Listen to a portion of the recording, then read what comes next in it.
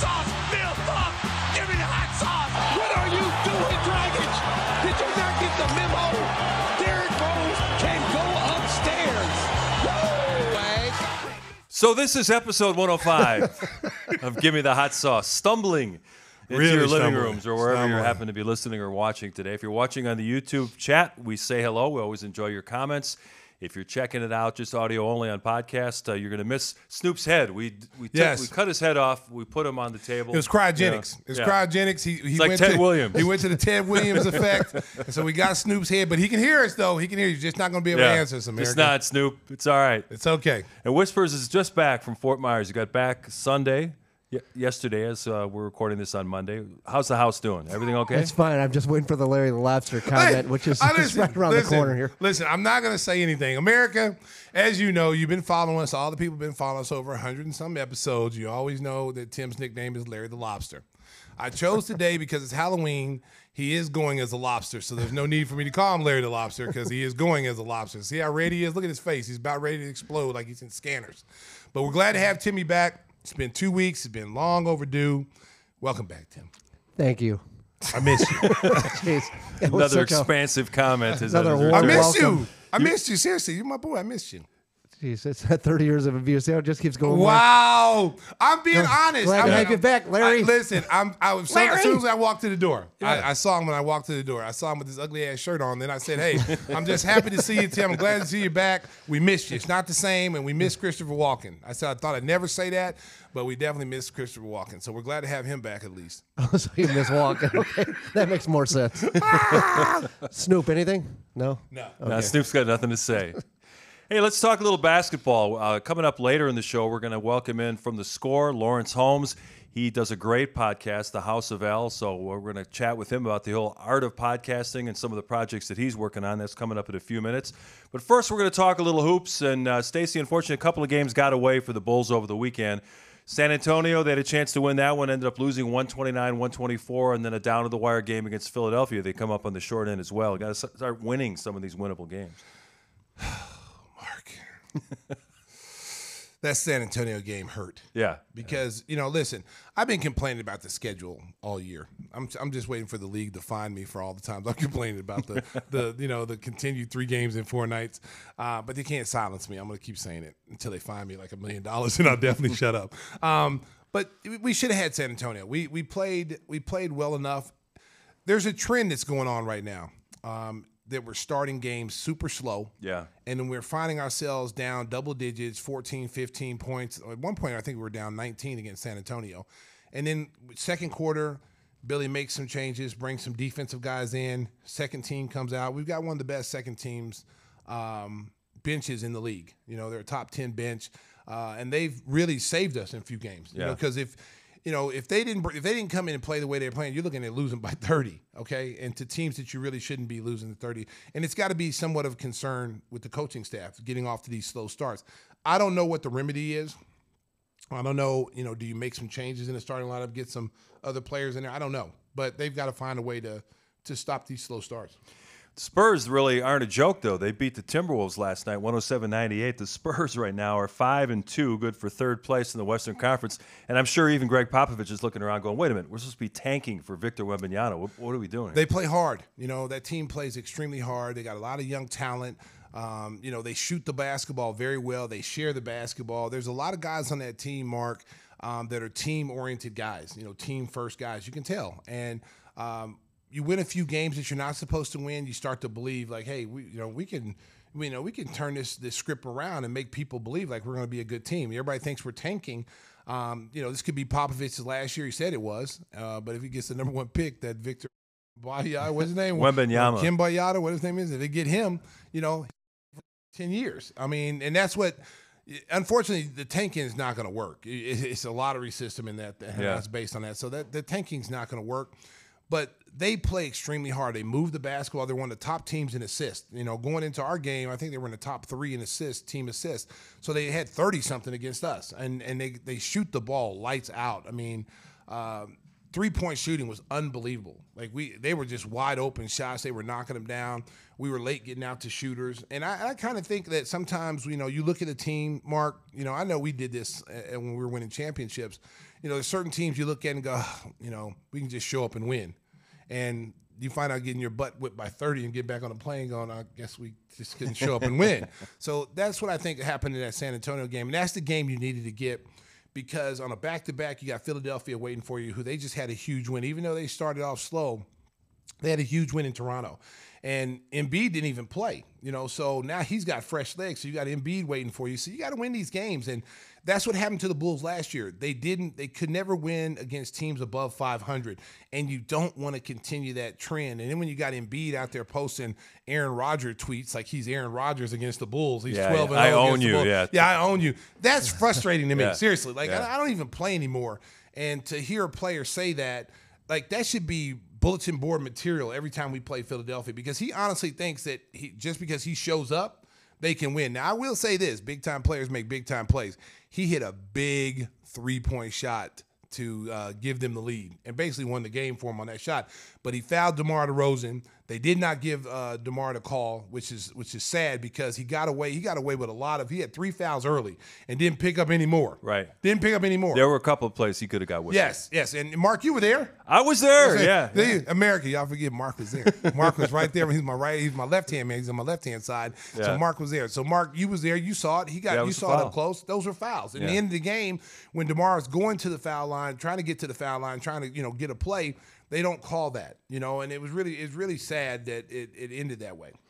Yeah, Zach had a tough time in the game against the Sixers. He missed a couple of mid-range shots, and he's still trying to find his way, which seems kind of odd in that he was saying that, he's 100% recovered from the arthroscopic knee surgery. He feels great, but I guess if you don't play a lot of 5-on-5 in the summer, you're going to have a little bit of rust you got to wear off.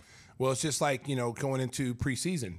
If you don't get a lot of preseason reps in, you're going to be a little bit rusty when the season starts. So, I understand what the Bulls are doing with him. He's your star player. You paid him a lot of money.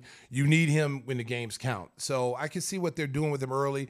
They've got him on a regimen. The back-to-back games are tough, for him. And so they're trying to, err on the side of precaution and not have their star player have to miss significant time due to knee soreness or something wrong with the knee, because he's had the way the schedule's been I can see why they're doing what they're doing, because we're playing, this is the second of 3 games in 4 nights that we had to do. So we played basically 6 games in 8 days, which is crazy.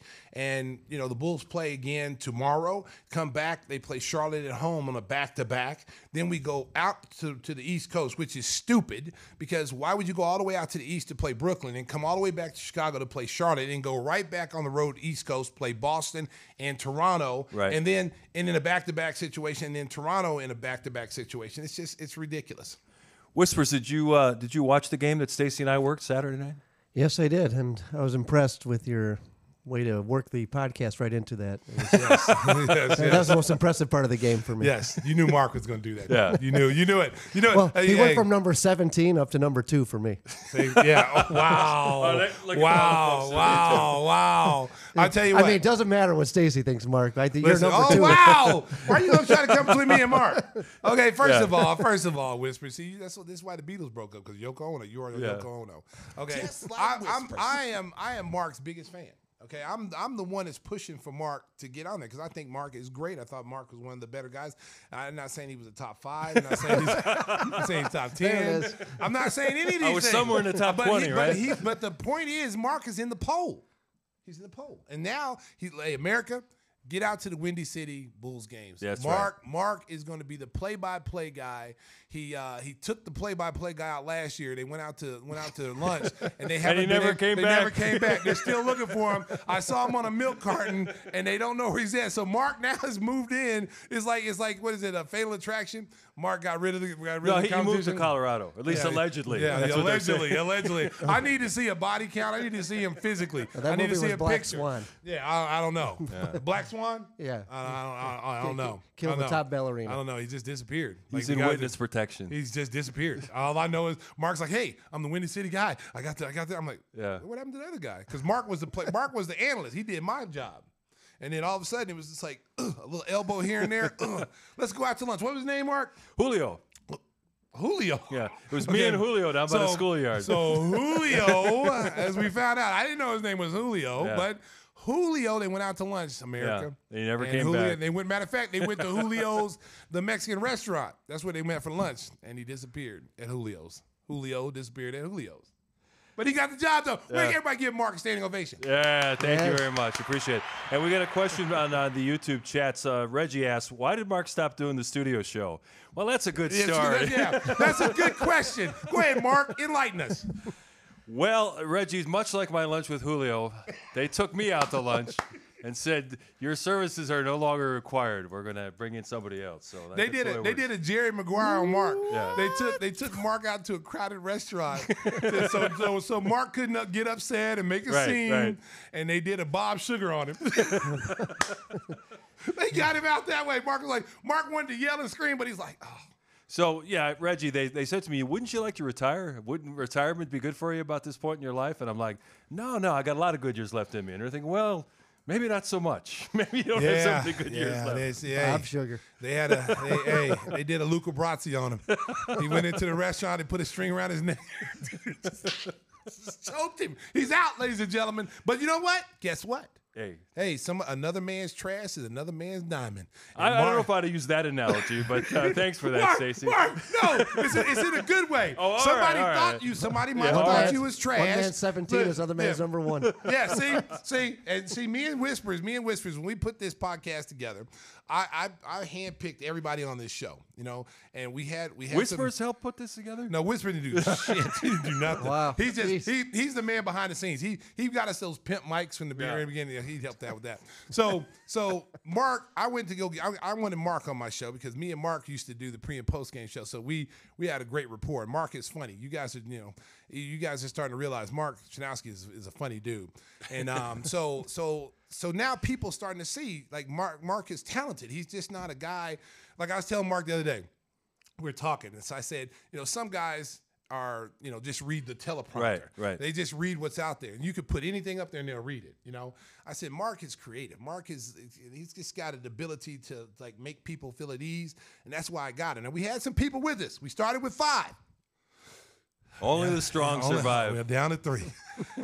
Shout out to Stinger. Yeah. And Southside Susan. Yeah. They helped to get the show started. I love them to death. They're great friends. They're doing Major League Baseball podcast. So That's right. And they're doing them up in Milwaukee, and so he's doing a great job up there. So we wish him nothing but the best. And thank you. Absolutely. Shout out to you guys because you guys helped get this thing going to 100. What are we at? 105? 105. We got a great crew now. Lord. The Sriracha crew. The doing a great Sriracha job crew. with it. Yes, we got pinkies. We got pinkies over there. I didn't know what that was at first. He got a pink flag. What is he? Is he repping something we need to talk about? Oh, Pinky. Oh, Day Day. Okay, I didn't know. Okay, so everybody's dressed up. Maddie, what are you? The Black Widow. Yes, it fits you right. Lately. There you go. Lately, Maddie, you have been the Black Widow. Your attitude just sucks. Okay, and what are you, Francisco? Unabomber. Huh? Oh, no, that's never fun. No. Francisco, ladies and gentlemen. You should have broke out that T-shirt again. Hey, listen. Francisco's the guy. Look, he's got a little hood on right now. Francisco's the guy that's in Central Park, and you're running and jogging at like midnight. He jumps out and tries to rob you. That's who he's going as a robber. And D was Woody from Toy Story. Yeah. But he took already off his ditched the hat. cowboy. He ditched the hat because we were teasing him. So what are you now? Just a regular person? Just farmer. a guy. You're a farmer? You're a landscaper? No. Okay. Oh, he's a landscaper, America. My family in Honduras has a coffee business. Oh, wow. Really? Yeah. Well, we can't joke with you anymore. It's like, this is some serious business here. Could we get some of those beans? Tim, what are you as? That's a good question. He must be a Sox He's fan. an ink stain, I think. Yeah, he's What's Yes, your like favorite comic guy? That's him. Oh, who? You know who it is. Who's my favorite comic? Jeez, the Punisher. Come on, man. Oh, the Punisher. Okay, but he's black. He has black on. Yeah, this is what he wears when he's going out. Okay, and I'm going as a Sox fan. That's really unique. Yeah, All right. Yeah, I'm going as a Sox fan. It was easy to dress up as a Sox fan. Hey, I heard that one of our great sponsors was at the game the other night, Jeff Oh, Vukovic. Jeff Vukovic. Yeah, he showed up to the United Center, and of course, when you have your insurance needs for your auto, home, and business, make sure you contact our good buddy. He's the king of insurance, nationwide agent Jeff Vukovic. You'll find him at all the various Chicago sports games supporting the local teams. You can reach him at jeffvuk.com. That's jeffvuk.com. And Stacey, it's Halloween night. Oh, nationwide is on your side. Oh, the golden pipes. Happy Halloween. We get something extra special for a Halloween night. Don't interrupt me again. I'll throw That was right at the end. I will Right throw at the my end. no. Listen, It's called good timing. Listen, Tito. It's about It's timing. Michael Jackson. I'm the lead singer. I'm solo now. You missed your chance. Hey, we got some NBA basketball. We're going to talk about a variety of topics before we bring in Laurence Holmes. But first, before we get off the Bulls, I looked at their injury report for tomorrow's game against Brooklyn, and Andre Drummond is already out because of that left shoulder strain.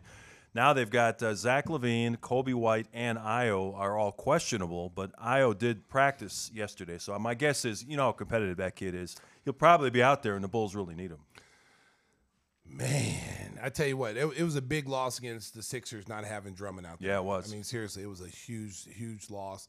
It hurt the second team. It hurt rebounding. It hurt defense. Io not being out there also hurt. That's 17 points out the lineup. Yeah. You know, we ended up losing by, I think, 5. 5. That's 17 points out the lineup. And it's a different dynamic when he's out there because he pushes the pace. He can defend. You know, they could have put him on James Harden, you know, and he would have done a good job defensively. And he just puts the Bulls in a different running mode. You know, he's out there leading the fast break, gets them some easy baskets. They didn't really get easy baskets against Philadelphia.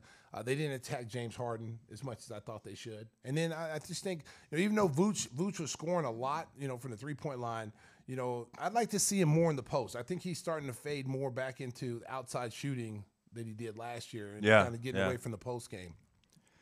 The Brooklyn Nets are 1-5. They're off to a terrible start. That's where the Bulls are going to play on Tuesday night. And did you see our guy Nick Friedel going nose to nose with Kyrie? That was something in that post-game press Shout out conference. to Nick. Nick didn't back down. Listen, you know, as a reporter, as much as athletes don't like it, they have a job to do.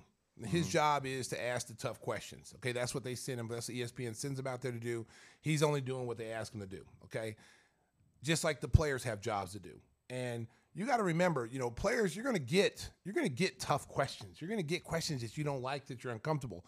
All you have to do, instead of getting in a debate about whatever you tweeted or whatever he did, I'm just not here to talk about that. You want to talk basketball, we can talk basketball, but I'm not talking about something that's off the court because I have my own opinion. Whether you like it or not, he has his opinion, and he doesn't have to talk about it. Nick can keep asking it, and he can say, next question. Instead of getting into a debate, and it really made him look bad in my eyes, you know, going back at Nick, because you're the one who tweeted it. You're the one who liked it. So you have to answer to that, especially with the way things are going right now in this society. People want to know, like, what are you doing? You know? Yeah, especially given Kyrie's background and all the controversial topics he's been involved in. And for people who don't know this story, Kyrie basically tweeted something supporting a film that has a lot of anti-Semitic content in it. And so Nick questioned him about it, and he said, well, I don't have to talk about that. And Nick was, you know, very persistent in saying a lot of people were offended by what was in that film, and for you to come out in support of it is not a good look for you. And then at the end of all this, after he said it's none of your business, and next question, he deleted the tweet after Kyrie did. Yeah, because even his owners were questioning. Yeah, his owner wasn't happy. So like, you know, don't put something out if you're not going to stand on it. Yeah. You know what I'm saying? If I tweet something and it comes from me, unless my Twitter was hijacked, which we have it on the screen for people watching on YouTube. Look at that. Kyrie Irving has deleted his tweet that included a link to the movie Hebrews and to Negroes, Wake Up Black America. Okay, that's a strong tweet. Yeah. That's why Twitter, you have to be careful when you're on social media, because you think that it's not that big of a deal, but it's a big deal for everything, especially with Kanye West running around and doing the things that he's doing. Right. You know, you're making these accusations. It's yay now. Yeah. Throat punch. So yeah, exactly. See, there's Nick Friedel. Do you think anything that's gone on with Kyrie recently, with what he posted in backlash he's faced from, it has impacted the group at all? And this is to Kevin Durant. He asked Kevin Durant this, and he said absolutely not. Only impacted you guys and everybody outside the locker room. Of course, everybody outside the locker room. Right. But if your owner is offended, you got problems. Yeah, you know? I mean, listen. I keep saying this, like, it's a very touch and go situation. Nowadays, you have to be cognizant of what you put out there on social media because it can be taken in different contexts, okay? Especially when you talk about what's going on now, I mean, there's a big thing with Twitter now with Elon Musk and all the, the racist comments that are being put on Twitter and the N-word being thrown around on Twitter. It's a major problem now. And so you got to be very careful about, the water you tread when you're dealing with that kind of stuff. So it really surprised me. Kyrie, I understand, listen, he's his own man. He's going to do what he wants to do. No one can tell a grown man what he can and cannot do. But there is backlash for what you may say. You may think because I'm a grown man, I can say what I want. But there are going to be some people that don't like what you say that impacts your livelihood, as we see with Kanye West, as he's lost hundreds of millions of dollars based off of things that he has said. And now he's sitting there thinking he was untouchable. I'm a billionaire. I'm a black billionaire, da-da-da. And then you start talking, Chase Banks tells you, we don't care if you got $400 million in our bank, get it out. Get it out of here. Go put it somewhere else. And then now you're walking around here. You lost your Adidas contract. You lost, all your other contracts that you have. You lost almost $500 million in less than 24 hours. And Kyrie's going to be a free agent at the end of the year, so he's going to go to these other NBA teams and say, why don't you give me this max deal? And they're going to go, we don't want to do business with somebody who's as controversial as you. So that's the kind of thing he's looking even at. when you're talking about werewolves, UFOs, nanobots, and flat Earth. Or the flat Earth. I mean, but there's certain things that people will excuse and say, okay, he's just a little weird, but then there's other things, man, when you start talking about, anti-Semitic things, and that's not going to sit well with people. Just like if the role was reversed and someone was tweeting about African Americans and Hispanics in a derogatory way, that's not going to sit well with everyone. Mm-hmm. It may sit well with a group of people, but there's going to be more people who are going to have a problem with that, and they're going to voice that, and that's going to cause problems. That's why you have to be very careful. And that's why these NBA players, you should have a person that works for you that proofreads your tweets before you send them out. Seriously. Because a lot of times these guys just tweet and send it out. Boom, tweet and send it out. They're not even reading what they're tweeting. They're like Kevin Durant. I love Kevin Durant. Kevin Durant has rabbit ears. Kevin Durant fights with everybody. Like if we right now from Gimme the Hot Sauce tweeted something about Kevin Durant, he sucks, he's garbage, he would respond to us right then. Yeah. Because that's how he is. He doesn't like any negative criticism whatsoever, and he feels like he has to go back at you. At some point, you got to let that roll off your back, because at the end of the day, these people don't put money in your pocket, clothes on your back, and food in your mouth. So why are you letting them impact how you live your everyday life? You're a millionaire. You're a multimillionaire. You get paid playing a kid's game. Why am I worrying about a guy who's sitting in the basement eating Pop-Tarts and yelling to his mom, Mom, bring some more Pop-Tarts, wait. Who cares? Who cares what he thinks? I mean, these guys get so sensitive on this stuff. Yeah. Speaking of social media, did you see that Elon Musk is going to try to charge everybody $20 a month to keep your blue check mark? Well, let me just tell you about this, Elon Musk. Elon Musk, let me tell you this. I'm leaving. Yeah, you're not going to charge me for my blue check. Yeah. No, because I'm going to tell you something else. We were just talking this. I was in the car with my man, Mike Almeroth, okay? And we're sitting there talking about, he left Twitter. He left Twitter because of all the junk stuff that's coming on there. And he hated to leave because he follows, me, and he follows the show and everything. He said he had to get off because of all the negative stuff since Elon Musk has taken over. And so, there's going to be a lot of people that feel the same way that he does. And I would not be surprised. Whisper, we need to get on this because me and Whisper is creative. I jumped on Ye's Parlor. Yeah. No, we need to start our own little network and get it going out there. And so we can take over Twitter. Get all the people who are unhappy, come on over to us. Yeah. Come over to us and because somebody's going to do it. Somebody's going to do it. Watch what I tell you. There is going to be another social network within the next few months that's going to rival Twitter.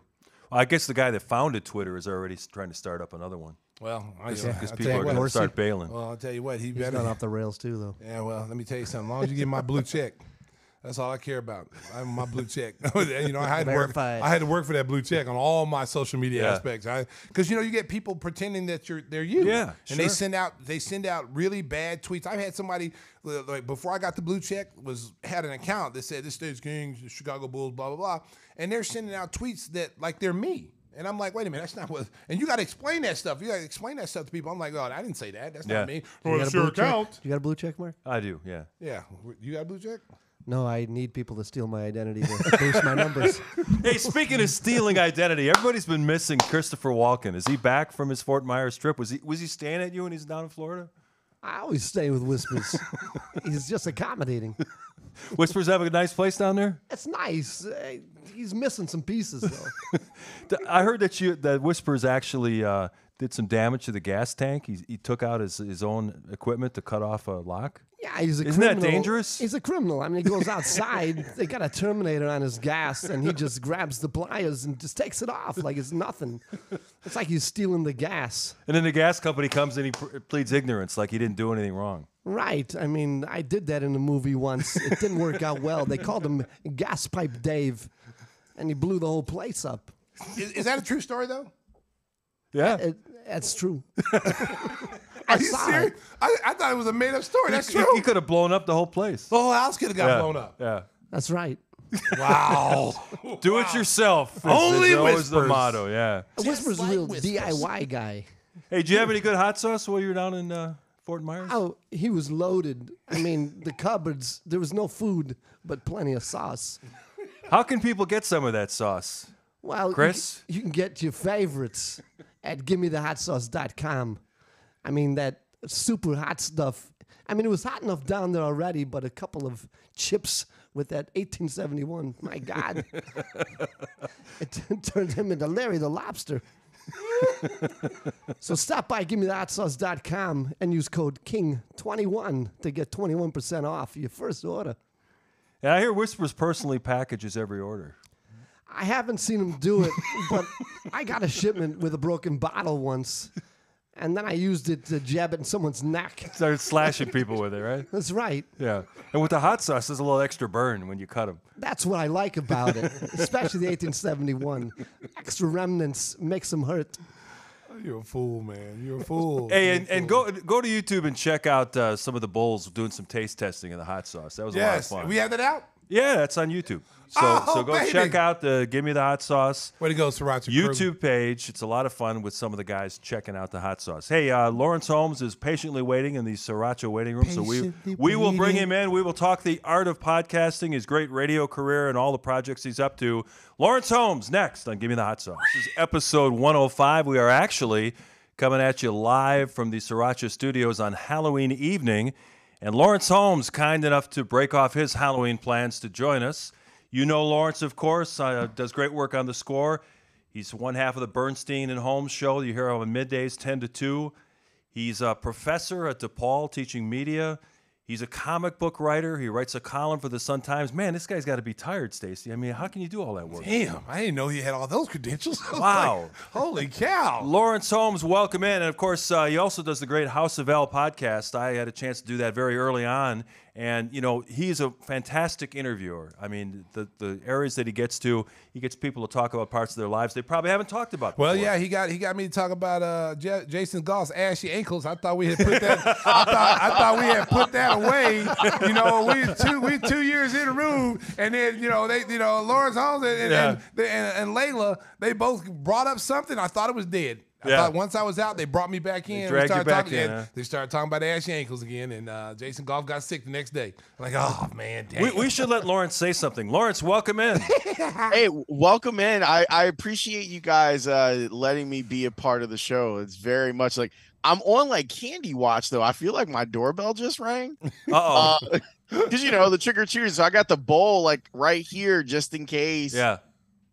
Wait, hang on. Let me look real quick. Just put it out in front. Oh, wait, and say, wait, take wait. one. All right, that always works. hang on just a second. Yeah. So last week we had Kenny McReynolds on, and he had a suit and tie, and he had a great background. Wait a minute. So now we got Laurence breaking All off right, the show. sorry about that. To get Yeah. like Kenny. I mean, what the heck's going on? I don't know. Oh, it's Halloween. The kiddos are out. I thought usually the schedule for most of the kids is like right after school. No. Usually where I'm at, they don't come by after dark, but whatever. There's a Spider-Man out there and his big sister, so they got candy. Laurence, there was a vicious rumor in here saying that you got all these jobs, you're making all this money, you get some better candy than that, man. Come on, man. They say, come on, man. You got the little stuff, man. Little M&Ms, a little bitty bar of like That's true. 3 Musketeers. Come on, man. Get the full stuff, man. Give me like 25 M&Ms, man, not 5. Well, I usually like double up though. Like they can have whatever they want out of here. So we try to be very generous. Yes, but you're right. Maybe I should step into that Stacey King tax bracket where you're giving out full size candy bars. Hey, you know what? Because I want people to know they come by my house like I'm gonna go to Stacey King's house. He's giving out good candy. Because remember when you was a kid, you knew exactly what houses to go to every year. It's like I'm not going there. She give me that nasty butterscotch candy or the candy corn. Yeah. You know? Oh, I hate that. Some of that red Kerr stuff from his red bowl. Kerr. Yeah. Hey, that's a red Kerr candy with the lint on it because it's still sticky. That's like a big fight now. Like in the candy community, there are now all these people that are like, "Oh, I love candy corn." No, you don't. No, you don't. Like, you're lying. You're just trying to be different. Yes. And you're trying to act like it's basically a wax candle that you're eating. Right. So don't tell me that it tastes good because it doesn't. It's And the worst. two of my good friends, John Shipman and Dion Miller, are advocates of Brock's candy corn. Every year at this time, they go, send all the candy corn to us because we love it. I am shocked by that. Those are two really smart people, and you would think that they would have better taste buds, and they don't. I tell you, man, those were the days when we used to we didn't have the pumpkin Halloween. We used pillowcases. In my neighborhood, we had pillowcases. Right. Plus, you get more candy in the pillowcases, and so when you got home, you just couldn't wait to get in and see what you had. And then so you start dissecting the candy, and you see there's butterscotch. There's like 50 butterscotch. There's that red hot candy with the little red thing. Not the little red hot candy, but the one that's the same size as the butterscotch, but in the red wrapper. Right. And then you'd have the candy corn in there. And then that's when people put candy in there without wrappers. And they just throw it in there. And apples. You had some fruit. old root beer barrels. Root beer barrels? I ain't gonna lie though. How about bit of honey? Hey, I ain't gonna. Oh yeah, bit of honey. You lost half your teeth. Pull your fillings out. You lost half your teeth, bit of honey. Oh man, no. Stacey was looking for the bit of honey and the slow poke. Man, hey, the slow poke. Hey, don't sleep. Don't sleep. The slowpoke was that was some of my favorite candy. Slowpoke was great. The black cow. Remember the black cow? Oh yeah. Oh yeah, boy, don't sleep. That's the old school candy. Isn't a slowpoke just a milk dud that was stepped on that's now 5 years old? Hey, and milk duds too. Milk duds was pull your candy fillings too. out too. Yeah, man. If I tried some of that Stacey, stuff I gotta now, I'd tell have you, teeth man, falling I out. had an experience last week that was so amazing because I had a box of fresh milk duds. Like ones that weren't gonna tear your teeth. It was delicious. Yes. I was sitting there going, how did I get so lucky? They were soft. Yes. Yes. I last time I had some milk duds, I had to put them in the microwave for like 10 seconds just to soften them up. Oh, man. See, these are the kind of in-depth interviews you only get on Gimme the Hot Sauce. I don't know if you'd find this on House of L, but I'm sure you talked about candy with some of your guests, right, Laurence? Oh, yeah. We do all sorts of stuff now. Now that I got the sports adjacent podcast with Tony Gill and Russ Dorsey and Jason Leisure, there's no telling what those boys might be talking about. So this is par for the course. Yes, sir. Hey, let's talk about your show with Dan. Obviously, there were some changes in programming, and you guys got merged together with a longer show. How's that working out for you guys? So far, so good. We actually just got the ratings back for October, and we keep losing to Wojo. We keep that's the only station that's beating us in the demo. So people are out there getting their bachata on, and that's cool.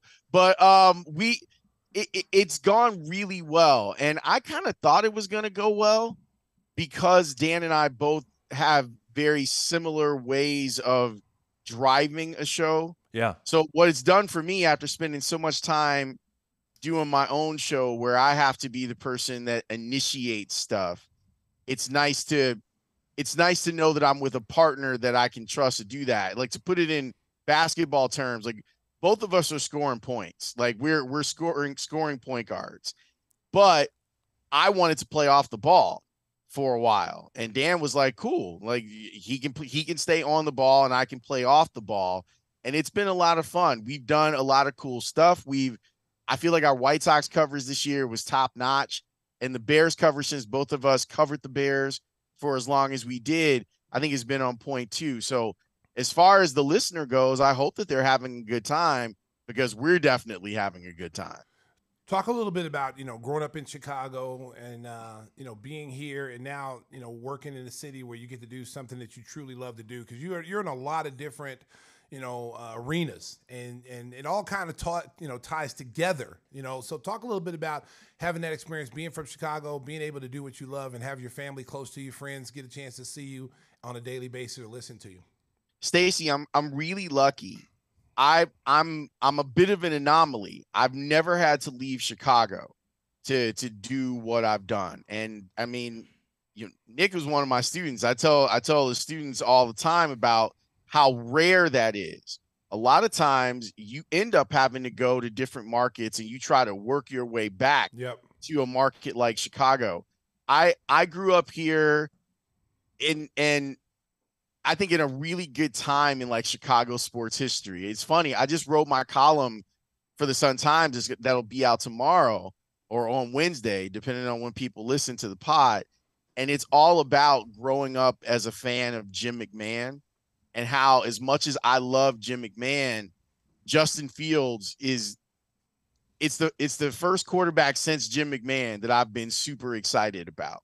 And when I was 10 years old, like I was rocking a homemade Jim McMahon jersey and all that stuff. Being able to grow up and watching your championship teams, watching the run that the Bulls went on between 91 and 98, that's me in high school.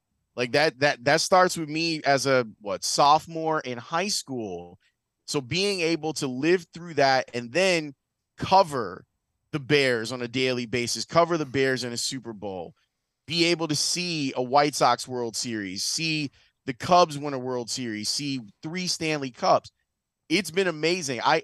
I'm pretty sure that if you'd have dropped me somewhere else, I would have made a life in sports, but being able to do it at home with the teams that I care about, it means the world to me. Laurence, you mentioned covering the Bears. They made another trade, Roquan Smith going to Baltimore for a 2nd and 5th round draft pick and a veteran linebacker. We were talking about this before the show. I don't understand how these teams talk about rebuilds and yet trade away players in their early to mid-20s. I mean, we saw with the Blackhawks, they trade Alex DeBrincat. 40 goal scorers don't grow on trees. And then you got a 3-down linebacker in Roquan Smith. I know they had a contract stalemate, and maybe that was the reason they traded him. But why do rebuilding teams give away some of their best assets who are not even entering their prime yet? I've been doing a lot of thinking about this, and I'd love to get you guys' thoughts on it because you've seen it from the NBA perspective. I've become tired of having to wonder if someone is moved on from because they aren't the new person's guy. Right. And when I look at Roquan Smith, he's 25. Yeah. Like this isn't, if he were 29, I would be like, okay, yeah, I'd completely understand where you're coming from. They did hit a stalemate, and you're right, Mark. Like, I wonder if that played a role in it. But I feel like he's one of the guys that you could project out as being good when you expect the team to be good. And considering the position that he plays, I'm going to get like real football-y here for a second. So don't mind me. This is from all those years of sitting in the room with Alex and Lance and Olin and Matt. Look, this Bears team plays a cover 2. It's very reminiscent of the cover 2 that the Bears played under Lovie Smith. The difference, of course, being there is no Brian Urlacher. Like, he's a unicorn, and it's hard to duplicate what that guy could do to drop back in pass coverage and cover the middle third of the field, okay? If we're looking at a standard cover 2, the 3 most important positions in that cover 2 are the 3 technique, which the Bears don't have. They tried with Larry Ogunjobi, and it didn't work out. The weak side linebacker, the position that Lance Briggs played, and played to what I think is a Hall of Fame level, and hopefully he gets in. And now, because a lot of teams are in 11 personnel, where they've got 3 wide receivers on the field for a majority of the games, like usually 72% of the snaps, that nickelback is your like 3rd most important defensive player. They move Roquan Smith from a middle linebacking spot to a weak side linebacking spot. I think it actually fit him. Yeah. So now, if you're the Bears, they think that they found something with Kyler Gordon. I'm not sure about that. But you now have to go and find what are 2 of the more difficult pieces to find on a defense, which is 3 technique and a will linebacker. Plus, They traded away Robert Quinn, which made more sense to me. It probably should have been done in the offseason. You basically have to, outside of your back four, you've basically got to rebuild an entire defense. Yep. I don't care how much money you have for free agency. That takes some time. So I felt they were ahead of the game if they could have come to an agreement with Roquan about a deal. I also wonder if he may have fumbled the bag. Like, I wonder if the numbers that I was hearing that the Bears offered him, while it may not have been record-breaking, it could have been life-changing. Yeah. And did you give away $100 million because you don't have representation? And I don't know what the rule is in the NBA, but in the NFL, agents can only make a maximum of 3% on a deal. And I talked with some people that told me that there were agents in the NFL that are just trying to get as many clients as they can that would have done Roquan's deal for less than 1%. Wow. Wow. Jeez. You got to let someone do your deal, man. Like that's the type of stuff that I hope that he doesn't regret it. I hope that he balls out. He's an incredible player. But now it's weird that now Baltimore has 2 players who don't have agents. Right. Wow. And they got to pay them both. How wild is that? Well, you hit the nail on the head, Laurence. You got to have representation, because you go in there without an agent, and you're basically, the agent is the buffer between the player and the ownership. So that means there's going to be things said in that room that is offensive to a player. You know what I'm saying? Yes. You're not good enough. We can find 10 people that can do your job for way less. And you got to hear this as a player going in there, representing yourself. Whereas if you have an agent, your agent's going to roll up the sleeves and he's going to say, okay, then trade him, move him. If you don't think he's worth this money, and he's the buffer between ownership and the player. So, but when you go in there as a player, man, you're exposed to things that you probably don't want to hear. And then there's bad blood. That's why you sit out, because he probably heard things that he didn't like, that he wasn't appreciated by ownership. So he says, you know what, I'm going to ride the bike during training camp. Right. My hamstring hurts. Yeah. I'll make sure that I'm 100%. And it's really rare that you see the leading tackler in the NFL be traded. Yeah. I mean, at 25. 25. At 25 years old. I get where they are in their time horizon. They're at the beginning of their rebuild. I think that that's a player where you go, let's try and make this work, because this is going to be one of the leaders of our defense. But we'll see how it goes. But do you think, Laurence, do you think that when he did the press conference the other day after the Quinn trade, that didn't help either? I mean, I would hope that they wouldn't hold that against him. I mean, he really Stacey, I think you really like Robert Quinn. From everything that I've heard about him, like, he's an OG. Like, he's a really interesting guy. He kind of didn't want to get traded either. He fears change. He wants to be comfortable, and he finally found some comfort here in Chicago. I'm not surprised that they had to have the coach talk to the team after he was traded. So that guy was a captain. And so was Roquan. You know what I'm saying? Yeah. So I understand why Roquan would be emotional, and because he got the news on the podium.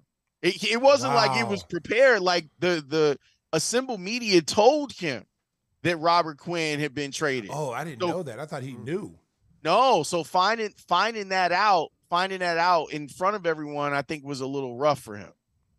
Yeah, that there's some, football's a lot different than basketball, especially with the guaranteed money and what football players have to go through. So, lose a guy like Quinn that's loved in the locker room, and that's tough, because you got a lot of people that looked up to him, and you got a young linebacker, 25 years old, who you would think has been in this league a lot longer. It seems like he's been in this league like 10 years, but he hasn't. And I can understand his frustration and grief, because he's like saying, like, what is the direction are we going in here? Like, this, like you said, that trade could have been made in the offseason. Here we are in the middle of the season, and they make that trade. So players look at it probably like, well, damn, if they trade him in the middle of the year, they might be looking to trade me.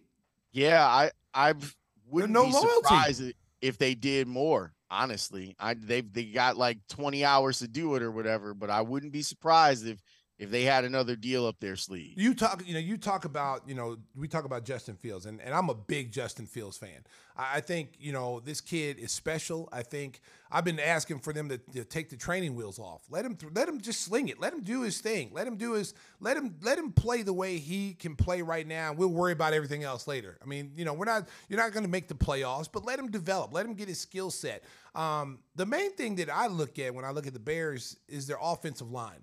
I don't think it's tailor-made for him per se, because he's a guy that moves around the pocket. He's not a pocket passer, and he's constantly moving around, which puts a non-athletic line in peril a little bit. Do you feel the same way? Yeah, and it's hard to build offensive line, and it's been one of the things that I've been critical of Ryan Poles about, because I was worried that they wouldn't get a real great evaluation on Fields because he'd be running for his life. Now, credit to Matt Eberflus and Luke Getsy. They clearly have that. They had a talk. Apparently, Eberflus had a conversation with Fields after the Washington game. They were going to use that extra time to kind of do a forensic breakdown of what they are and what they needed. And he talked with Fields, and apparently they came to a consensus of, here are the things that I can do and I'd like to do more of. And then the Bears met him halfway. That's good coaching. Like that. I have a lot of respect for Eberflus, because there's so many coaches that are dogmatic that this is my system and my system has to be run this way.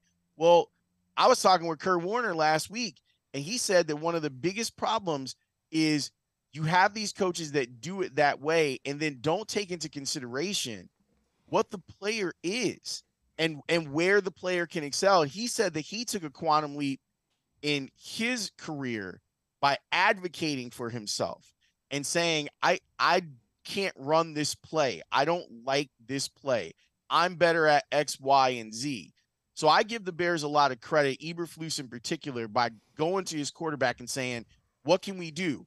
And it's strange. You wouldn't think that calling more run plays for Justin Fields would be safer, but it is. If you can control the type of run that you have, and you know where you're supposed to go, you know where the hole is, you know you'll need to get out of bounds, that's safer than him having to scramble on plays because the offensive line doesn't protect him. I hope that a bulk of the resources this offseason go towards an offensive line and some receiving help for him. And they may have lucked into a guy that's going to play guard for them for years in Tevin Jenkins, and they wanted to ship him out of town. That's right. Oh, Yeah. man, I remember that. Right? Mhm. And he's been their best offensive lineman. Wow. Hey, Laurence, I want to talk to you about your teaching at DePaul right now. Obviously, you're a young guy yourself, and you talk to a lot of aspiring not that young journalists. And, I've been doing this forever, and the way the media has changed since I first broke in is just night and day. And to see what young people have to do now to try to get themselves in a position where they can make a decent living in this profession. There's so many what they call MMJs, multimedia journalists, where you have to do everything yourself. I've got a friend who has a son who's in the business, and he has to go out, set up his own live shot, and shoot everything and frame it up, and it's become so difficult, and the jobs pay less and less and less. How do you try to send that message to your students that you could have a meaningful career when in the back of your head they're facing some pretty long odds right now? They're facing long odds, and I try to tell them my story. My first full-time job at the Score, I made $23,500. Yeah. So I try to tell them it's worth it if you love it. Right. But you need to make sure that you love it, because if you don't love it, it's gonna mess with you. Like the one-man band type stuff that is being asked of students. And now the industry, I used to think that you could have like a 3 to 5 year plan. I don't think you can do that anymore in our industry because it changes so quickly. So my advice to them is everyone needs to be everything. That's a place usually where I start. If you're someone whose background is in writing, well, guess what? You're going to have to go on radio or podcast or television to promote what it is that you write. If you're someone who sees yourself as someone who reads the teleprompter, that's cool, but you're still going to have to be able to write for your website. Probably you're going to have to put up videos that aren't scripted. You're going to probably have to do radio. So it's trying to explain to them that they need to at least be aware of what it is that they want to do in the industry and what other jobs are inside of the industry too. The other thing that I love to talk to them about is the concept of diversifying. If you're someone who loves sports, like I kind of knew that I wanted to be in sports from the time I was 16 years old, whether it was playing baseball or being behind a microphone. But I think that our students now need to get a dose of other mediums. Meaning, if you love sports, I want you to take an internship at WGCI, because maybe you'll find out that while you do love sports, there's room for you to love sports and music over at GCI. Yeah.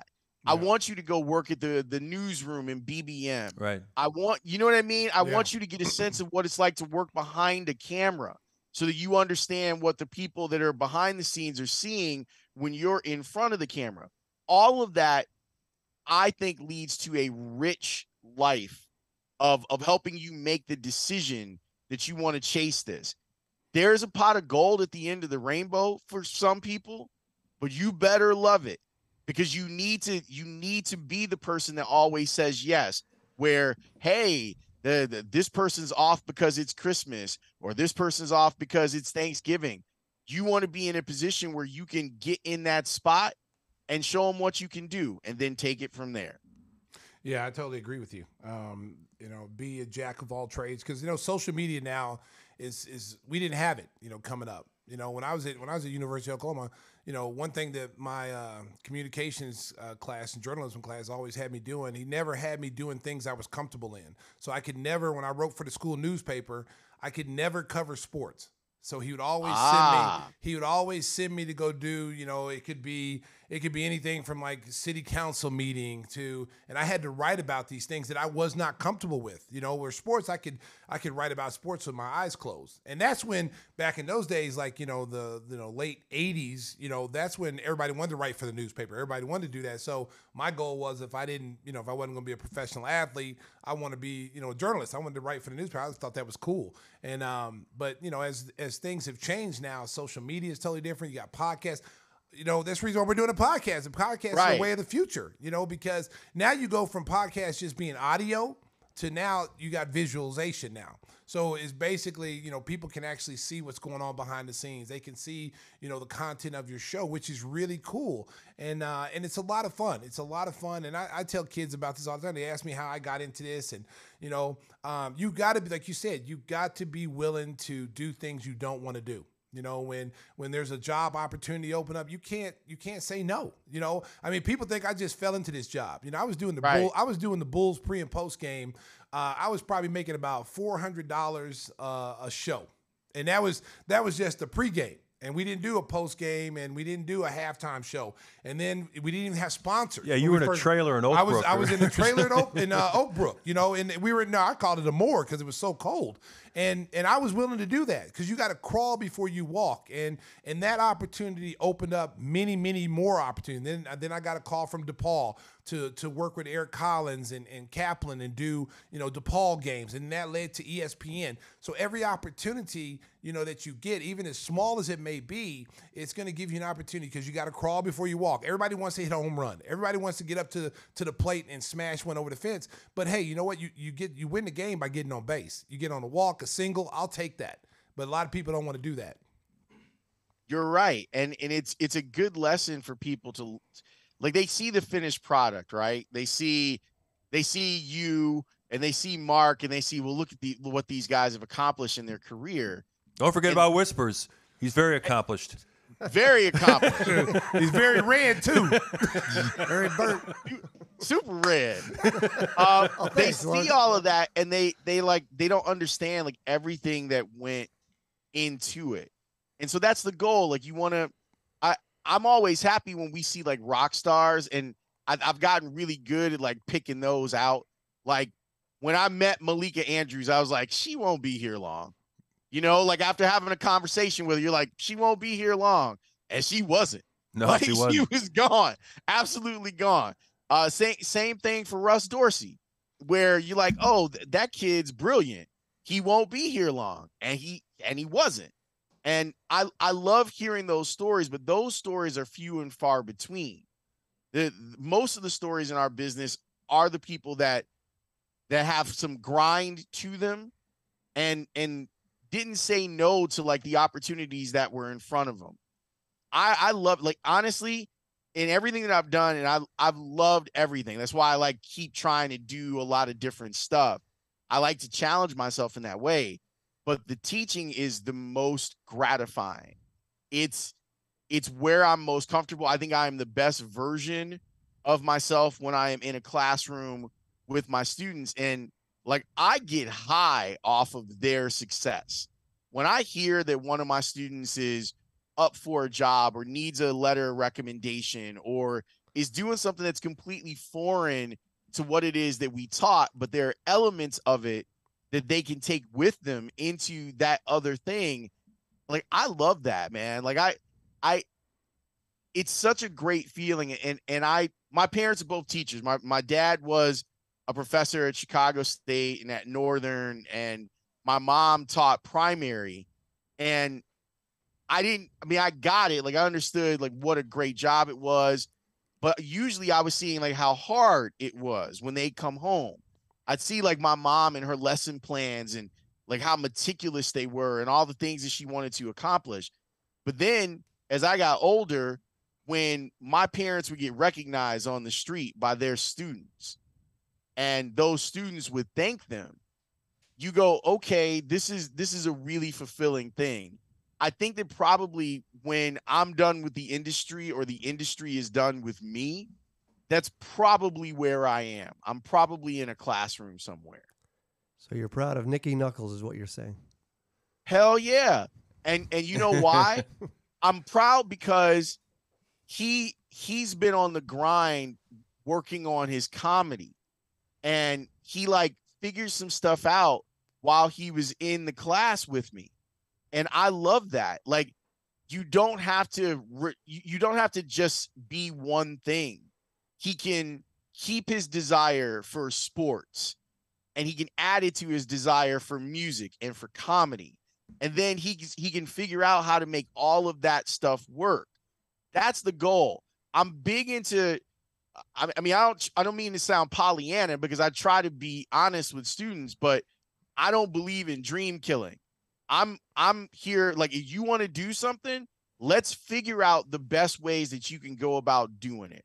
Let's try to give you the tools that you need to let you walk into any room and feel comfortable. Those are the things that I want them to learn. There's a lot of technical stuff that I work through with them, but the most important part is I want them to understand what the industry is as it continues to evolve and how they can find a space in that industry. Whispers, you got one of your crazy questions? I know you've done some research. Oh, I love crazy questions. All right, Lawrence. So what did you mean back in the day with that cryptic message that Madonna's performance is the key to the Mario level you can't get to? Wait, when did I say that? In 2000. How long ago was that tweet? 2015. Oh, Lord, I don't even know. Because I can't what figure performance? it out. I don't know. Was that like a Super Bowl performance? It could have been. I'm guessing that must have been it, but you must be. All right, so say it to me again. What did I say? Madonna's Let me see if I can figure out what 40-year-old me was thinking. Madonna's performance is the key to a Mario level you can't get to. Oh, you know what? I think I saw her perform, and I was like, man, she still has it, but she's still strange. Like, it's like the secret Mario levels that you like. If you ever played the game like to the end where you go through not just the regular Super Mario, but then the sped up version that's a little bit harder, and you keep going, that's what it's like. Like, Madonna is is she's on some other stuff, man. So you have to to understand that is one of the greatest creatives that's ever walked the face of the earth. But that doesn't mean that we get everything that she puts out there. Well, See, you got to the bottom of that, Whispers. yeah, We're really proud of you. I mean, a lot of people, I think, were wondering. Hey, before we let you go, tell the folks about your comic book writing and how they can sample some of that. Okay, so there's a by the way, the guy that I worked on the comic book with, Kyle Higgins, he's a huge fan of you guys. He's from the area. He's from Lockport. So Kyle's like a big deal, man. Like he's written Nightwing and Batman. Yeah. Oh wow. Like he directed Power Rangers. Like he's a real dude. So he has this book called Radiant Black. And he said to me that he's like just kind of mentioned it casually about a year ago. He said, "Hey, I want you to write a character." Yeah. And I'm like, "Okay, man. Like, all right. Like, obviously, I'm a geek. I love comic book stuff. I love, MCU stuff. I've been reading since I was 10, 11 years old." And he's like, "No, I really want you to." I was like, "Okay. All right. Let's see what it is." And so he told me what it was. And I got to work with him and write the origin story for one of the main characters of the book. And it's in Radiant Black number 18. Okay. It's out right now. Actually, it's in comic book stores literally right now for the next week or so, and then Radiant 19 will be out and ready to go. But it was a real challenge, and I'm really proud of it. I like telling stories. I think that's part of the reason that all of us get into this business, that we're storytellers of some sort. And I wanted to know if I could play on that level. And it took us I think we did a really dope concept. The art is amazing. I had nothing to do with the art. I only had to do with the words. But when it came out, when we finished it, I was satisfied. Like that was enough for me that this book was going to come out. People that I loved were going to be able to see it. Fans of me were able to buy it and see it. And I was satisfied. But then we started getting reviews. And the reviews went really well. We got a shout out from Patton Oswalt, the comedian. Yeah. Who loved, like he loved it. And he came on the radio show and he said that he was shocked that that was my first venture into writing a comic book. So it's felt really good. It's got me hungry and thirsty for more. I've got stories that I think are good that I want to tell. But to be able to walk into my favorite comic book store, which is First Aid in Hyde Park, and see my name on the top of a book that's being recommended by them, and they don't even know that I wrote it, it's dope. Like I'm really glad that I took the leap. Golf talks about that a lot, where you have these ideas and you want to be brave to take that leap into something that you haven't done. And I can't tell my students to go out here and try stuff that they're uncomfortable with and then not put myself in a similar position. But yeah, it's out in stores right now. Radiant Black 18. It's I'm not saying this because I wrote it. I think the concept that Kyle came up with and the art that Stefano Simeone, who's the artist, did with it is brilliant. I really recommend people pick it up and check it out because it's a storytelling device that has been rarely done in comic books. We're telling a story from 4 different time periods on every page. It's following 4 different time periods on every single page of the book. So it took a lot to get it done, and I'm so happy and grateful we were able to do it. One more question before you go. You know Wakanda Forever is coming out on November 11th. Yeah. Are you excited to see that? And how do you think it's going to come out? I'm excited. I know that, look, when Chadwick Boseman died, like it hit all of us like really hard because the Black Panther movie, I feel like is a seminal moment in Black culture and Black superhero culture.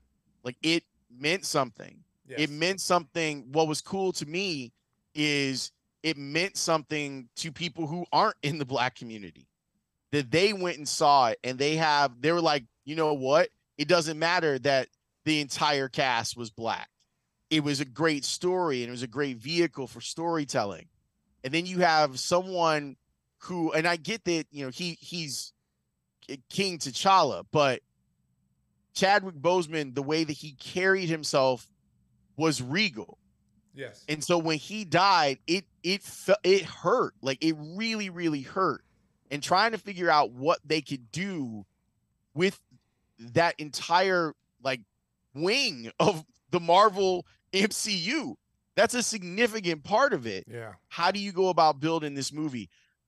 I read the books, like, so I understood that there were a couple different options and where they could go, where Shuri could end up being Black Panther because she's Black Panther in the book. Yeah. So it's not that weird to me.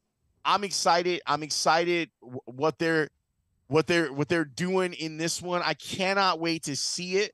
I want to see, like, the beautiful thing about the Black Panther movie was the colors. Like, it was so beautiful, and it really represented Africa in a way that we haven't seen a lot of on film. And I dug that. So I can't wait to see what they do here. I think it's going to be dope. And there's a character that you've probably seen and you're like, wait, why is there, it look like Iron Man is in this movie? Well, there's a character called Iron Heart, and Chicagoans should be up on this because Eve Ewing, who is from Chicago, she's an incredible author and educator. She wrote the Iron Heart book for a long time. So, the character who plays Ironheart is Riri Williams. Her name is Riri Williams, and she's a 15-year-old genius from the South Side of Chicago. Oh wow! So when you go see this movie and you see an Iron Man type figure, know that's Riri Williams, and it's Chicago representing yet again. Yes, sir.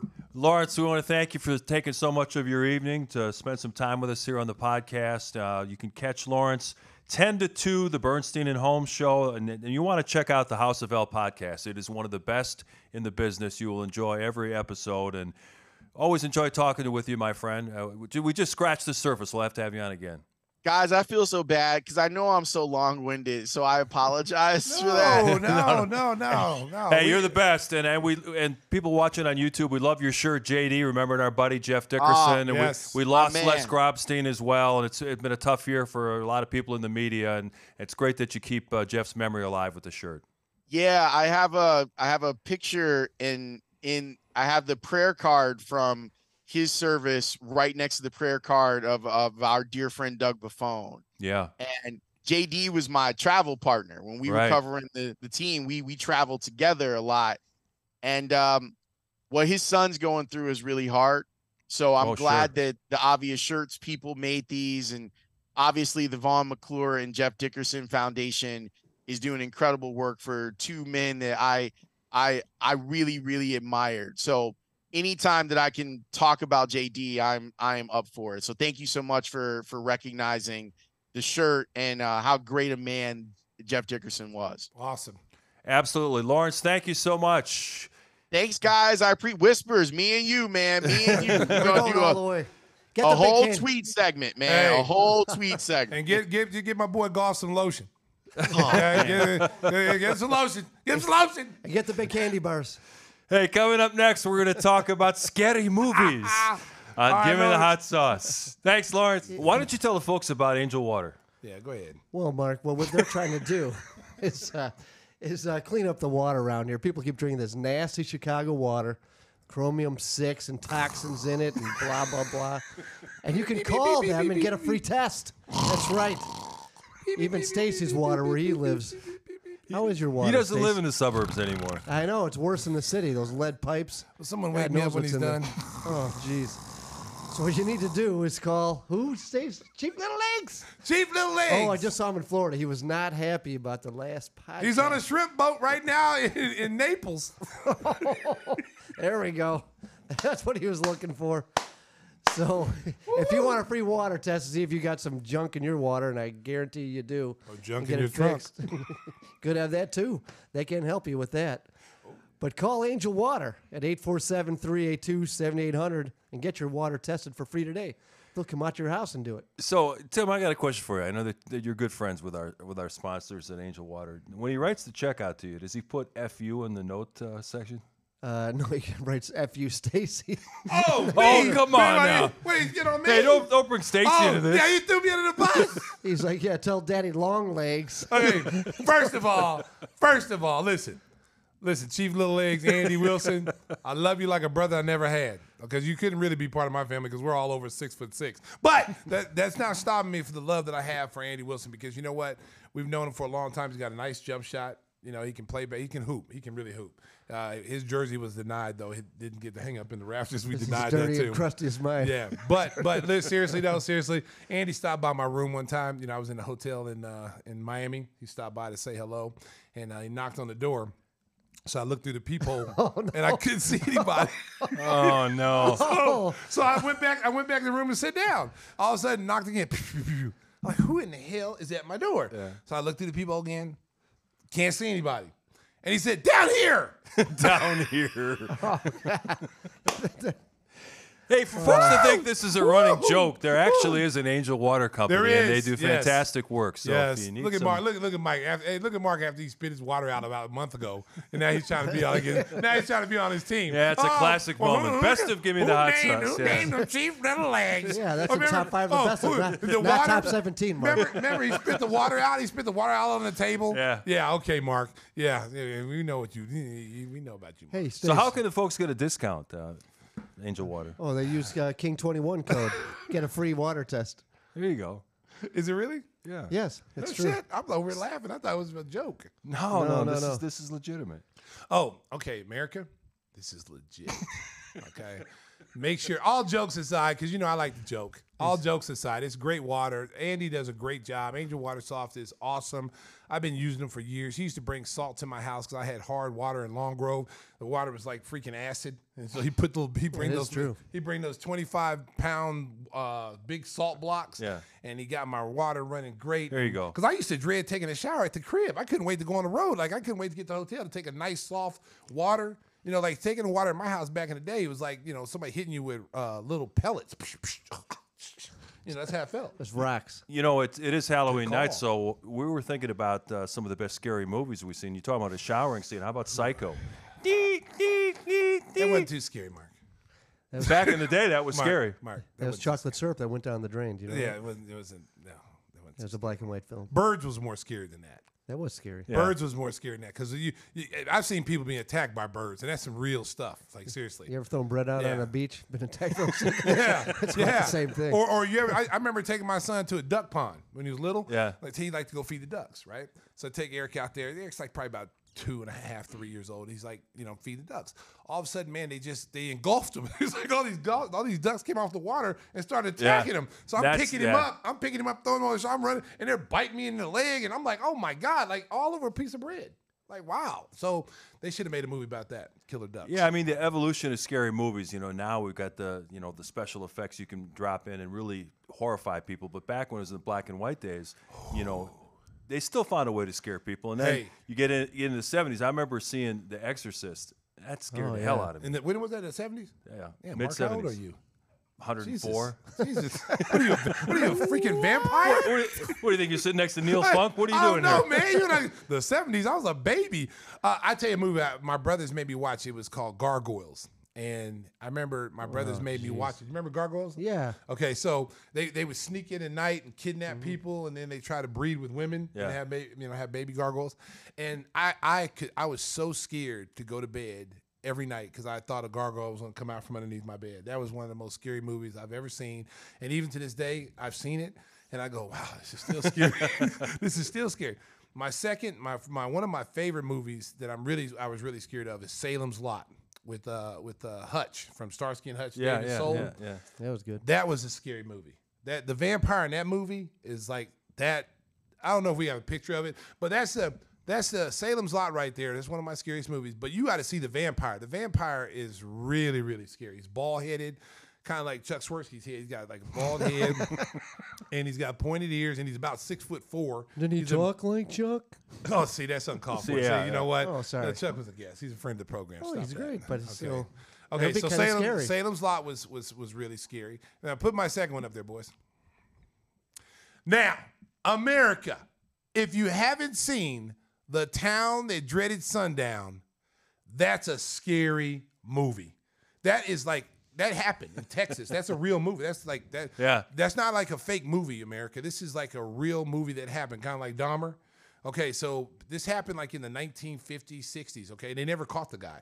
Okay, so what happened was, like, you know how kids go to Lover's Lane back in the day? Mark, you were during that time back in the 50s and 60s. You go in Going to the drive-in theater. Yeah. You with your girl. Yeah. You kicking it in Wisconsin. You know, you got a little sarsaparilla. You know, you drinking that. And then dude comes in with a potato sack. He comes in with a potato sack and like farmer's overalls, and he just stuck. You're like D. Oh yeah! Oh, wow! Wow! He did have a shirt. He did have a shirt like that, America. Look at that! Look at that! Looking like the Bounty paper towel guy. He did have a shirt like that. Look at his face. Look at his face. Look at him. That's all right, D. I got nothing but love for you, boy. Can I get a roll of paper towels? Oh, but anyway, so the Town That Dreaded Sundown. The kids would be in the car. And they would be making out in the car, you know, and all of a sudden this dude would be standing in front of the car, and they'd be like, the girl would be like, I think someone's out there. And the guy was, you know, because he's trying to get. Is that your dad? No, he's trying to go to all around the bases. So he's like, there's no one out there. Just relax. She goes, no, there's someone out there. And he's like, there's no one out there. So he hits the lights, and then here's this dude with like a knife with a potato sack head, and he's just sitting there looking at you. And that picture right there. I'm scared right now looking at that picture. Seriously. Wow. Go, if you have not seen this movie, check it out. I guarantee you will be scared. This is a true story, America. This is not like some made-up horror film. This is a true story. It happened somewhere like in Texas, The Town That Dreaded Sundown. It's very scary. Whispers, what do you got on your recommendations for scary movies? Jeez, something's haunted me for years, like that show Deep Throat. You guys ever see that? Oh my goodness. That was terrifying. Oh my! Snoop. You know what Deep Throat is? Snoop. Yeah, Snoop. No, nothing again. Nothing. Bail us out. Oh, Man. Well, when you see that, when you're like, Who was in Deep Throat? Linda Lovelace. Yeah. Linda Lovelace. Yeah, I mean, when you compare her to like Linda Blair, there was no contest. But what Linda Lovelace Could do she was turn her way head scarier. around in a circle? Pretty much. She could do a lot of things with her head. It was terrifying. And when you're 6, Oh wow! when you're 6 years old watching that, you're were 6? terrified. Yeah. Your dad had you watching that? Why came were out. you watching that at 6 years old? My dad left it on repeat in the machine. So, That says a lot about the way you turned out. well, I'm a bit It tells concerned. you a lot about the Kelley family. Okay. Well, that's why I was disappointed. We were talking to Laurence Holmes earlier, and Stacey didn't bring up the comic book we're working on. What's that? It's called Whispers. It's about a guy who's a Demented. porn star during the day and a vigilante at night. Oh my God. What? Yeah, it's a long story. What's the what are you a vigilante of? Like, what are you after? Who are you trying to get? You get bad people. What are you looking at me for? You're like bad people. We're partners. How are you going to be coming Well, that's at what I'm me? saying. You know how the story goes. Why don't you tell the crowd? I don't Tell know. America what's going on. America. This guy's got some mental problems. Okay, I'm just gonna throw Well, that out I did there. watch Deep Throat Let when me I was tell you 6. something. This guy's talking about a story with a porn star by day and a vigilante. Yeah, we're talking about Halloween themed. Yes. fear. You don't think that's scary? Yeah, but it's a different genre. Yeah, it just shows you a freaky side of you, Yeah. Tim. We I do just have my found- second movie, though. What's that? The Human Centipede. Oh, okay. Now we're getting somewhere. Which is similar, too. Miles are where they shouldn't be in this either. You know what that movie's about? Look yeah, at they it. Look turn at it. kids into centipedes. Yeah, but you know how they do No, No, Mark, no. it's a lot worse than that? that. They sew their mouth to the other guy's butt in front of them. And That so, ain't right. So listen, it's America. Listen to this. Don't watch this movie. Okay, I'm just throwing this out there. There's a lot of things I'll tell you, but do not watch this Because movie. they make it seem real. It's very scarring. I'm still scarred Yeah. by watching it. Someone told me to say, "Hey man, watch Human Centipede. It's a really great movie, scary movie." Da da da. It's not scary. What it is it's disturbing. Yeah, yeah. Okay. So you got this crazy doctor in America. So I'm gonna tell you, crazy doctor. He gets these kids. Of course, you got teenagers that show up. You know, at this place, I think they had some kind of giveaway or something. These kids show up. Free food. Yeah, free food, free Hot drinks. sauce. Free drinks. Oh, if it was hot sauce. No, it might have been Whispers. Whispers he might be making a human centipede. Oh, Lord. What's he doing when he's packaging that hot sauce? He's That's what you gotta packaging wonder. centipedes, baby. The centipedes are packing. How about Jeff Goldblum turning into a fly? That was pretty weird. At Oh, its time. Brindlefly. Yeah, Yeah. that was when his ear fell off. Yeah. that was kind of gross. Those 3 hairs in his back. Yeah. That was kind of bad. We get sound effects too. Yeah, that was kind of bad, Mark. Yeah.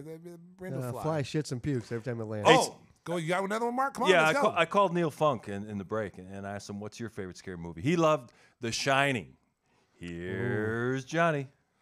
You can never replicate that movie again. You cannot make No. a remake of that. Scatman Struthers? Yeah. Anybody here? Anybody home? Yeah, the little creepy twins. It's tough to go to bed after watching that Oh, one. speaking of that, I was in a long hallway the other night when I was in, where was it the last road trip? Oh, San Antonio. We're in San Antonio. They had me in a shining room. I was in room, okay, trip this. I was in room 601. So I'm thinking, I get off the elevator. I look at my room list. I'm like, 601. I go, oh, great. It's got to be somewhere by the elevator. Man, I swear to God. I said, man, I need an Uber. Because it was at the very back, and it was a long, I wish I would have taken a picture of it. But it was well worth it, though, because they had me in a suite. They had me in like an apartment. It was really nice. It was like 1,500 square feet. It was really nice. So it was worth the walk. It was worth the walk, Mark, but it was like a shining. Was there an old lady in the tub? Shut up, man. Damn, no damn old lady in the tub. I'm going to say this. I'm going to also say this. Another scary movie, The Hills Have Eyes. Oh yeah. I don't know, America. I don't know if you've seen The Hills Have Eyes. There's a couple of people I met in real life that look like those people. The Hills Have Eyes. Children of the Corn too. Yeah, I was thinking. Oh no, another movie. I'm a horror film. I'm a horror film guy. So Jeepers Creepers, the original one. The other ones were like kind of silly, but the first one was freaking scary. Like the dude he just pop up. He was a scarecrow, and then all of a sudden he turned into this like demon, and he's taking people's eyes, he's taking their noses, their mouth. I mean, it was How about The Grudge? You ever see that one? The Nah. little kid living in the attic. That wasn't too scary. Isn't that Home Alone? Oh, you know what? Same concept. You know what? It's just a change. It's just change. Really hard to catch. Who's that? Matt. Oh, we got Maddie. Maddie, what is this? Twitches, Disney. Oh, Maddie, hell no, that wasn't scary. Twitches. Mean Girls was scary to her. Yeah, Mean Girls was scary to her. Yeah, exactly. This reminded me of some girls on my school. Oh, I saw that one. Nicky Knuckles, Get Out. Oh, Nick was the Get Out. Yeah, I live that every day. I'm trying to get out every day. Oh, the penguin. Penguin. Oh, Francisco. Oh, that's good too. Yeah, Francisco. That's a good one, Francisco. I'm sure with that hoodie sweatshirt, you might get caught too. They might take you down there. Pennywise in the And this drain. is D's. What the hell is this? I can't even see it. Insidious. Oh, that's good too. Yeah, you guys are disturbing. Has anyone seen that new one, The Black Phone or whatever that's It's called? always good to know. Oh, the black phone with Ethan Hawke. Yeah, is that good? Yeah. Have y'all seen the black phone? The black phone? Yeah. Yeah, I'm gonna tell you something, man. That was kind of creepy too. I just want to say, we're gonna change pace a little bit, America. There was a robbery committed today. I just want to throw this out here, okay? Now, very seldom do I talk about crime on the show. Okay? Doesn't pay. But I was didn't sure I paid. Okay, so I was a victim of a robbery today. Okay, no one used a gun or a knife on me. No one held me up. I ordered from DoorDash. Oh, here we Okay, go. ordered from DoorDash. Another sponsor gone, Mark. Here we go. $70 worth of food, and waiting for delivery, Mark. I'm hungry, starving. We're getting ready to go, Use come King to the... Shut up, man. 21 I'm to telling the get story. 20% I've been off your victimized. DoorDash order. PTSD, be quiet. I'll never say that again. So thank you. So I'm out here. I get the text. Your food's outside. DoorDash something. So I'm running down here. And all is there is the drinks. Okay, the bag is gone. There's no food there. And I'm like, wait a minute, what the hell? And DoorDash takes a picture of the food when they leave it at your door. So they took a picture. Clearly a bag of food. It was from the Yoke. That's what it's called. It's the breakfast stuff. So clearly it was there. But it wasn't there when I went to go get it. Okay, so I set another trap. I wanted to see if I could catch the culprit stealing more food. We almost got him. My friend, we were who doesn't want to be mentioned on the air right now. So we almost caught him. Yeah, she doesn't want to be known on the air, guys. Don't show her. A squirrel named Roberto? Yeah, a squirrel named Roberta. She goes and gets the food and sees the guy who she thinks is the culprit. He's in a little white Honda, a little silver Honda, and he's chilling on the side. And he had already came by creeping, And then she said, well, yeah, he was kind of skinny. So he probably was looking to get the second order of food too. So yeah. So if you're out there eating Stacey King's food, I hope you choke. I do. I hope you choke. I do. You don't steal people's food. That is, I've never had that happen the whole time I lived over my area. Because we live in, when I'm living in a nice neighborhood, people walking their dogs, squirrels come up, you give them a peanut and they go on about their business. The deer come over there to eating off the grass. No one bothers anybody. No one bothers anybody. Seven dwarfs. Stole the first time I had a DoorDash order stolen. But I give DoorDash, hey, listen, shout out to you because you gave me my $71 back. So, sponsors are back. Yeah, sponsors are back. Thank you, DoorDash. I appreciate it. I appreciate 21. that. King 21, thank you very much. King 21. Thank you very much, DoorDash. We love you. I'm going to keep ordering from you, but I'm not leaving drivers tips anymore. Speaking of drivers, I think your buddy Mike is scared out there because we're talking about these scary movies. He's out in the dark all by himself. First of all, Mike is a third-degree black belt. He's true. not afraid of anything, okay? Yeah. Mike, shout out to you. I'm trying to get Mike on the show. But Mike has always got something to do. He went out with the Double Mint Twins last week. Yeah. And, now, he's like, I'm a little tired from the Double Mint Twins, and I can't come on the show. So shout out to my boy Mike. We'll get him on. Okay, so studio guest. Yeah. I'm trying to get him in here. Maybe we can get him on. Maybe we can get him on like Zoom from the car. I don't know. I don't know kind of. Well, I take that back. I don't know how the reception is in the big car. I don't know. So I don't know. But Mike, thanks for what you do, Mike. I appreciate you. He asked me, he was going to Mariano's. Mm-hmm. Yeah, every day he goes to Mariano's. Every time he drops me off, he says, I'm going to Mariano's. You want me to get you a chicken? So every day Mike says that. Every time he drops me off at the studio, he goes, hey, I'm going to Mariano's. You want me to grab you a roasted chicken? So today I said, Mike, why do you think I want roasted chicken all the time, man? Is it because I'm black?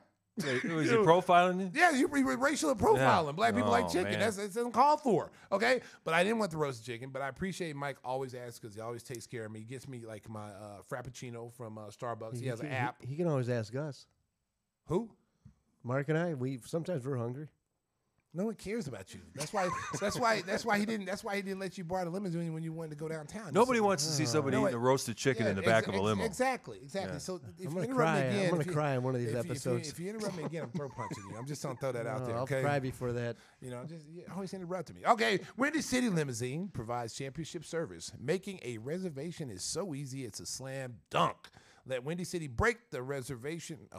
Let Windy City break the full court pressure of traffic and get you to your destination in style and on time. Contact Windy at 847-916-9300.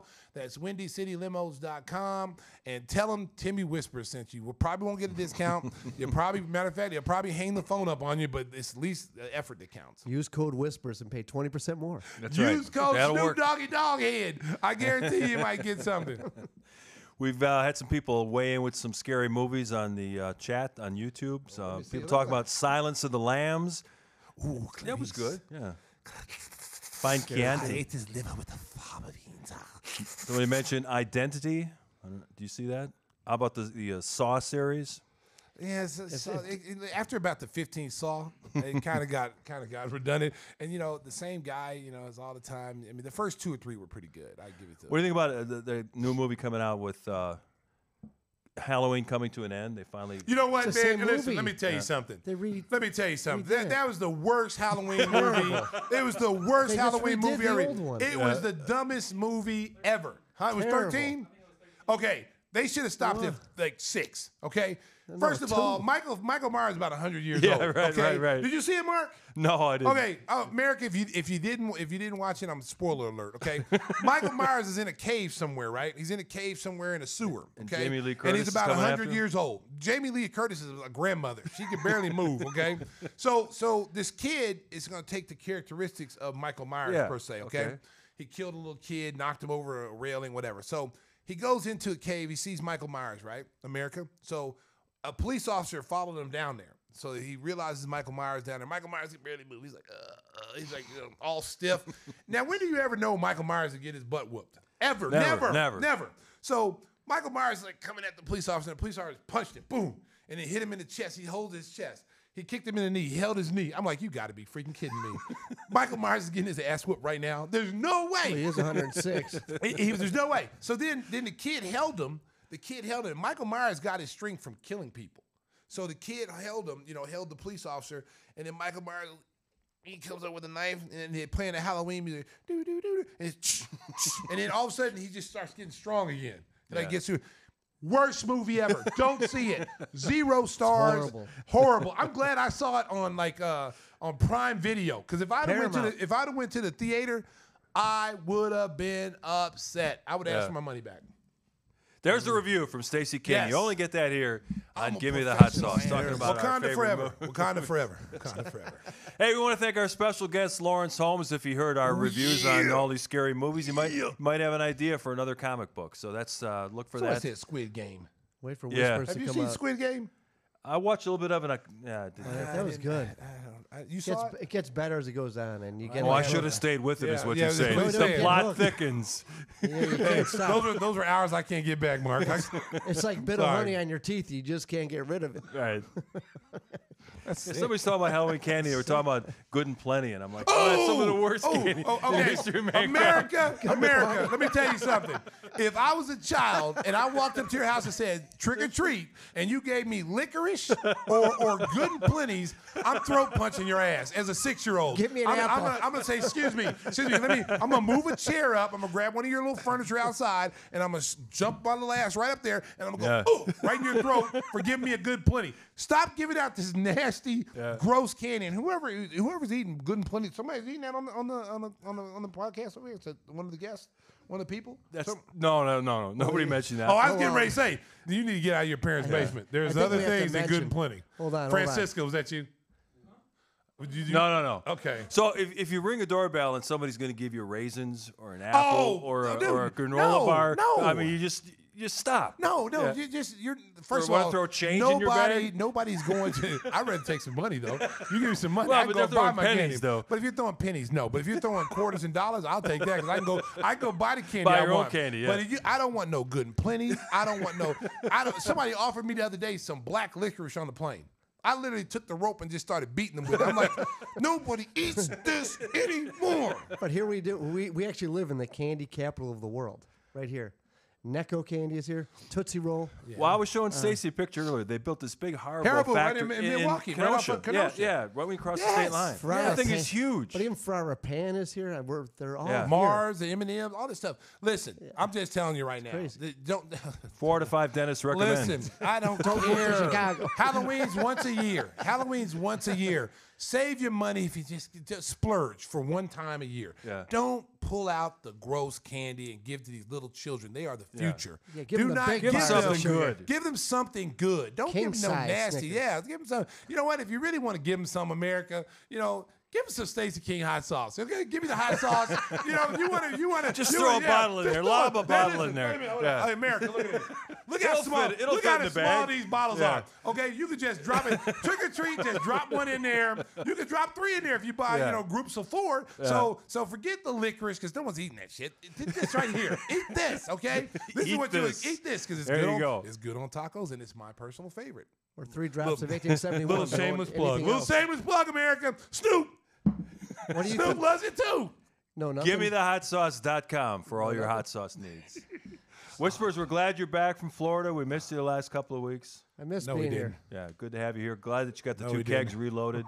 Yeah, it's always That was good. all for you, Mark. Yeah, well, I appreciate that. No, we didn't. Keep the good times going. If you're watching, you can see the message. Happy Halloween from the Hot Sauce Happy crew. Halloween. Maddie and Nicky Look at Matt Knuckles, out there. Francisco, Look at D. Spider-Man. Hey, Spidey. Did we Matty get a- Ice is even here in studio today. So He's out he there. came in Hey, costume as the listen, Spider-Man. Did Listen, you get a Matt- shot of that? Yeah, everybody there get a it shot. is. Nice. Say, look at Matt. Matt can barely breathe in that suit. Yeah.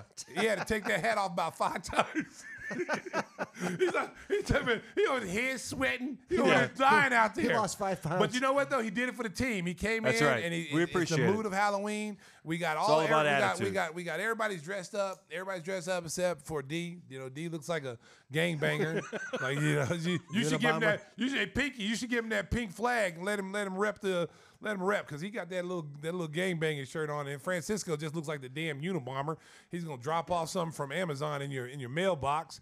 And then Maddie, she's in all black, goth, looking like Wednesday off of the Addams Family. And she just needs to put some little white skin on her face. She would look just like Wednesday. I heard the folks from Drippy got like $50,000 for his T-shirt. Who? For Francisco's high school T-shirt.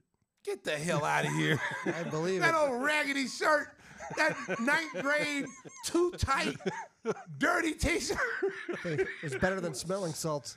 Yeah, well, and as you know what? Seriously, America, we love these kids. These kids. Yeah, we do. We love the kids. Okay? They're our future. They're the future. Yeah. And, after the show's over, we're going to do a centipede with them.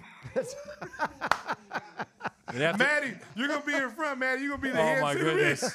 Because you're family. You're Tim's niece. So you're family. The rest of you guys are behind. You guys, except for Matt, except for Spider-Man. Spider-Man, we ain't going to use him because his suit's too tight. Watch out for yourselves, folks. Stacey Save could be yourself, coming. baby. Save yourself. Yeah. Episode 105 of Give Me the Hot Sauce. The Halloween edition is in the books. We'll come back with a lot more fun and a new guest next week. Take care of yourselves, everybody. Stacey, you got a message for the folks. Drive home safely, Chicago. Beep, beep. And don't go to Stacey's house to trick or treat because he ain't there. No, I'm not. I left on purpose. That's why we're doing the podcast today. It doesn't have the big bars.